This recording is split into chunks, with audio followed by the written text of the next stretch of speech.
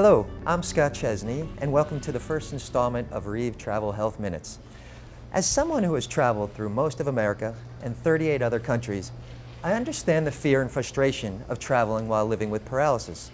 However, by doing the necessary planning, you can travel with the peace of mind you need to enjoy your trip. First, create two lists.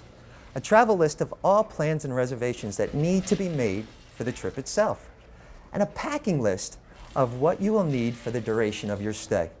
This way you won't forget anything important and can make arrangements in case anything needs to be shipped ahead of time. Be sure to reach out during your planning for any questions that you have. There are chat forums, travel agents, and sites like abletotravel.org that have experience in working with people with mobility disabilities and people with disabilities themselves who may have actually traveled to where it is that you are going.